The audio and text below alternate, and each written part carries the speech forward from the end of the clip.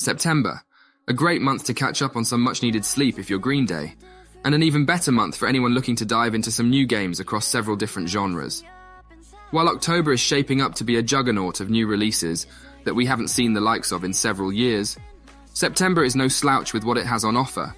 The most anticipated release of the month is easily Starfield, the Xbox Series X and S and PC exclusive that has been years in the making. Bethesda's big return to the AAA stage, Starfield is the biggest game of the current Xbox era, a massive tour of the universe in which players will be free to seek their destiny across the stars. Will you be an intrepid explorer sailing across the final frontier, a space pirate making a nefarious living, or a diplomat weaving between the politics of several factions? The choice is yours when Starfield arrives in early September. For fighting game fans looking to indulge in some vicious brawls, Mortal Kombat 1 is sure to be a massive highlight. A semi-reboot of the franchise that charts new territory for the series while preserving its history, Mortal Kombat 1 looks like a bloody good time with its intriguing story, signature savage combat, and its steadfast refusal to believe that the letter C exists. Another game to keep an eye out for is Baldur's Gate 3, which will be arriving on PS5 in September. After a successful launch on PC, and with an Xbox Series X and S version on the way, Baldur's Gate 3 brings its magic to PlayStation 5, a game in which you can explore fantasy lands, fight titanic monsters, and punt a squirrel into bloody giblets if you manage to roll a D20. On a lighter, but no less intense note, EA Sports is headed to the pitch with the first entry in its new soccer franchise, EA Sports FC 24. It's the start of a new series that is divorced from decades of FIFA games, but fret not soccer fans because you can still expect familiar gameplay, new enhancements, and tons of official club support in this game. Final Fantasy VII has essentially become a franchise within a franchise with 1,000 stories to tell, with the latest being a mobile spin-off.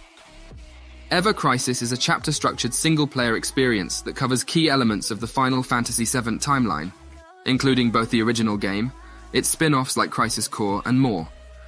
Possibly the biggest draw here is that the game will explore the origins of Shinra's soldier program, an event that will see players discover more about Sephiroth before his descent into villainy.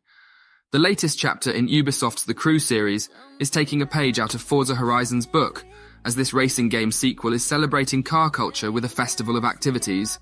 Some of the new features in this game include a series of short thematic campaigns that offer unique car culture experiences, an ever-changing program of activities, and of course intense driving races and various competitive live events. There'll be hundreds of vehicles to collect, a Hawaiian island to explore, and plenty of post-launch support once the Crew Motorfest drifts into action. Still waiting for a Bloodborne sequel, or even a PC port.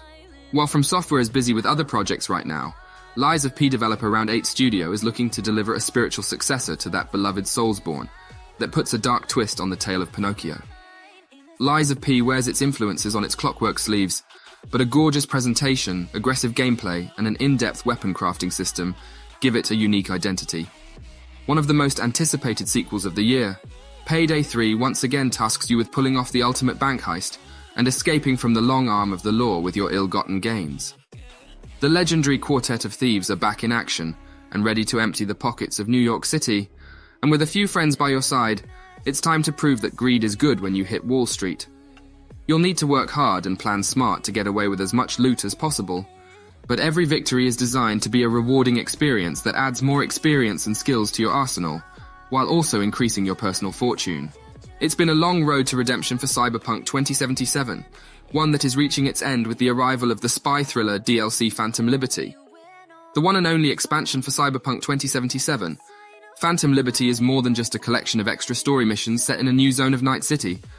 CD Projekt Red has fundamentally overhauled Cyberpunk 2077 with this expansion, leaving virtually no aspect of the game untouched as it prepares to bow out and focus more of its efforts on a full sequel to this dark future playground of overpowered corporations, reckless body modification, and cyber ghosts walking the streets of Night City.